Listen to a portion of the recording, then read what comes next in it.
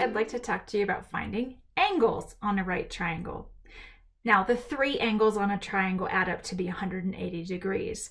And on a right triangle, we know one angle is given by 90 degrees because it's a right triangle. If we know a second angle, then we can actually find the third angle quite easily by just using the fact that the sum of the three angles has to be 180 degrees. So really, it's only hard to find the second angle. The third angle is quite easy. Now, these other two angles, these non-right angles, we call those acute angles. Those are angles that measure less than 90 degrees. As a reminder, for a right triangle with acute angle theta, we define the functions relative to the angle theta as sine theta is opposite over hypotenuse, cosine theta is adjacent over hypotenuse, and tangent theta is opposite over adjacent. We've learned over and over that every type of function or mathematical operation has an inverse, and there's no exception to these trig functions. The inverse functions for sine, cosine, and tangent can actually be written two different ways. So for the function sine of something, and when I say of something, I'm referring to a left parentheses, an open space, and a right parentheses. So for sine of something, the inverse is given by either sine with an exponent of -1 of that something, we read that as inverse sine of something, or by arc sine of something, ARCSIN. For cosine, the inverse is cosine exponent -1 of something, or arc cosine of something, that's ARCCOS. And for tangent of something, the inverse is tangent with an exponent -1 of something, or arctan of something, that's ARCTAN. Again, we read this sine with the -1, cosine with the -1, and tangent with the -1 as inverse sine, inverse cosine, and inverse tangent.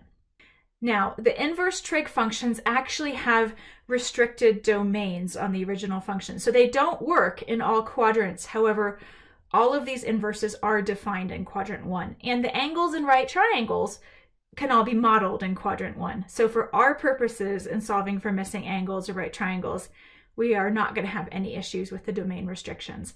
But just be aware that they exist in case you get into triangles that eventually appear in other quadrants. Those would be non-right triangles. Also important to know, if Desmos is set for degrees, then the angle coming out of inverse trig functions will be given in degrees. If Desmos is set for radians, then the angle coming out of an inverse trig function will be given in radians. You have to know the angle measurement Desmos is set for. So let's try some. With Desmos set in degrees, let's solve the following two equations. The first one we're going to solve is sine theta equals 3/4. Now, how do we undo a sine theta? We use an inverse sine. So I'm going to do sine -1, that's sine with an exponent of -1 of something on the left, and sine -1 of something on the right. I'll drop in the original equation, so now I'll have inverse sine of sine theta on the left and inverse sine of 3/4 on the right. Now, of course, inverse sine of sine should just give us theta, and so theta is the inverse sine, or sine -1, of 3/4. Let's jump over to Desmos and do that calculation. Now again, we want to do this with Desmos set in degrees, so the first thing I'm going to do is check Desmos to see if Desmos is set in degrees, and now it is. So I'm going to do inverse sine. Inverse sine is in that functions menu, the second column in Desmos. Inverse sine of 3/4, and I get out 48.5903. Let's round that to 48.59 degrees. Theta is 48.59 degrees, and I'll use the degrees symbol to remind myself of that. The next equation we're going to solve is tangent alpha equals 6/5. So how do we undo a tangent? We take an inverse tangent. So I'm going to take tangent -1 of something on the left side and tangent -1 of something on the right side. What goes into the something? I'll just drop in the original equation in two parts. So I'll have tangent inverse of tangent alpha and tangent inverse of 6/5. Tangent inverse of tangent alpha is just alpha, and then alpha is going to be tangent inverse of 6/5. Let's jump over to Desmos and find that.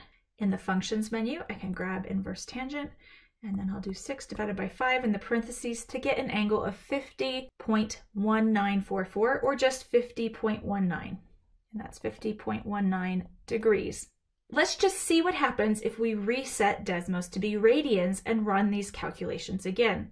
So let's just reevaluate that last step of those two equations again. So that step where we had theta equals inverse sine of 3/4, or alpha equals inverse sine of 6/5. So I'm going to pop over to Desmos. I'm going to go into the wrench menu and I'm going to change this to radians. Now, I don't know if you saw that, so I'm going to do it one more time. I'm going to go back to degrees. I want you to watch over on the left-hand panel where we saw the answers for inverse sine of 3/4 and inverse tangent of 6/5. When I switch to radians, watch those answers, and you'll see that those answers actually switch to radians. So it actually goes back and reevaluates what you have in these expressions for radians angles instead. So the inverse sine of 3/4 is 0.848 radians, or I'll round that to 0.85 radians. So that would be theta equals 0.85 radians.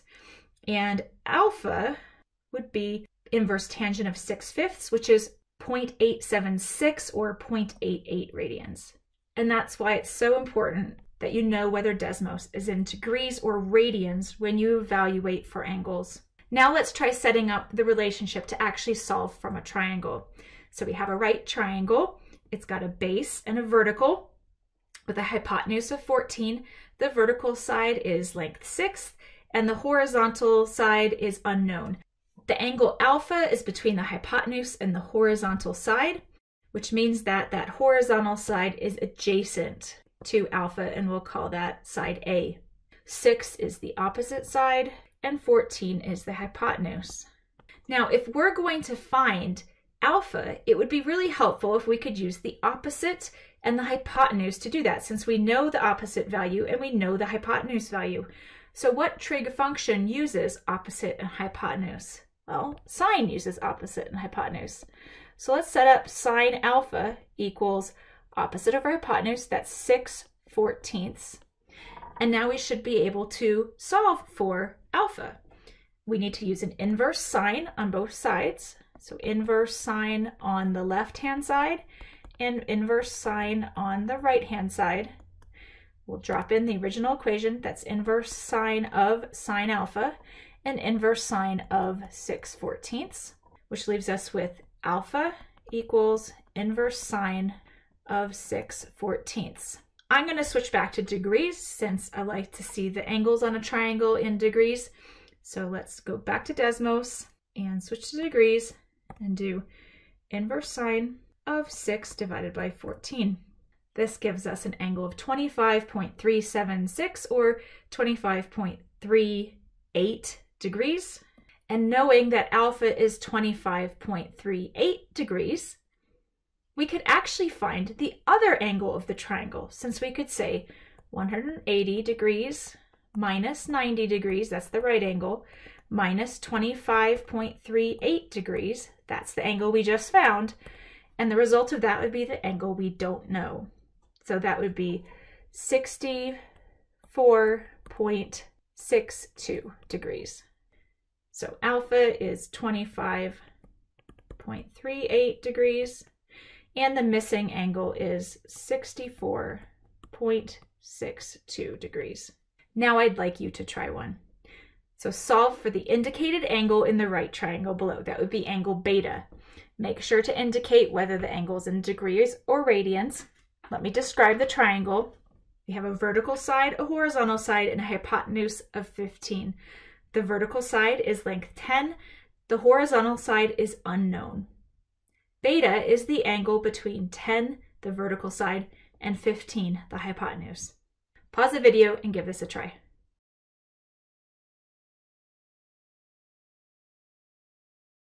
Okay, we're back. Let's see how you did.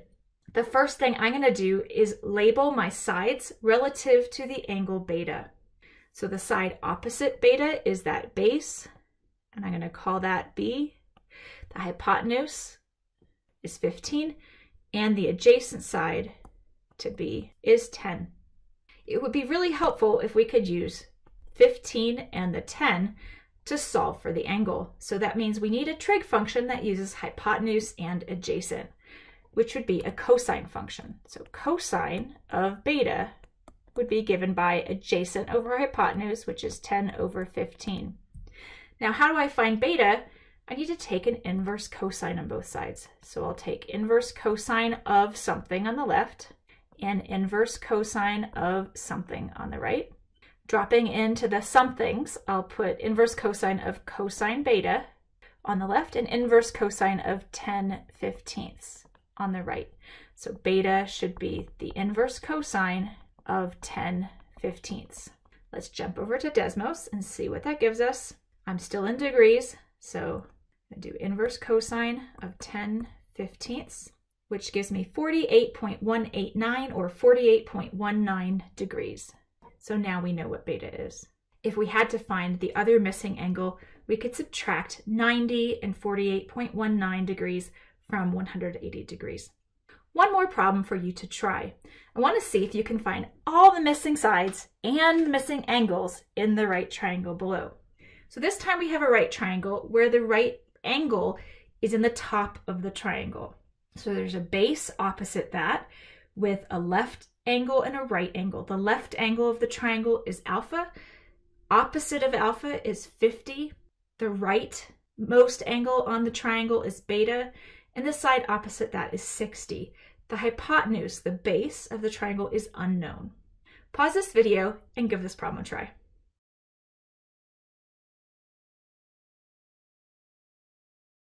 Okay, we're back. Let's go ahead and label this triangle with some relationships. First of all, the side opposite the right angle is the hypotenuse. And it'll be the hypotenuse whether we're talking about angle A or angle B. So let's call that hypotenuse side C. Now, we can actually find side C quite easily by using the Pythagorean theorem, because we know that a squared plus b squared equals c squared. I'm going to wait to do that for a little while, but just know we can do that when we get towards the end of the problem. I'm going to look for angle alpha first. And that's just an arbitrary choice. I could use either angle alpha or angle beta, but whichever angle you use, I would highlight it so that you can then label the relationships appropriate to that angle. For angle alpha, 50 is the opposite side and 60 is the adjacent side. If you were using angle beta for your relationships, then those two would be reversed, which is why it's important to know which angle is the reference for your definitions. If I want to find angle alpha, it would be helpful if I could use 50, which is the opposite side, and 60, which is the adjacent side. And which trig function uses opposite and adjacent? Tangent uses opposite and adjacent. So I'm going to set up tangent of alpha equals 50 over 60. That's the opposite over the adjacent. And to solve for alpha, I would do an inverse tangent of something on the left and an inverse tangent of something on the right. The something on the left is tangent alpha, and the something on the right is 50/60ths. So now I have alpha equals inverse tangent of 50 over 60. Let's go ahead and find that in Desmos.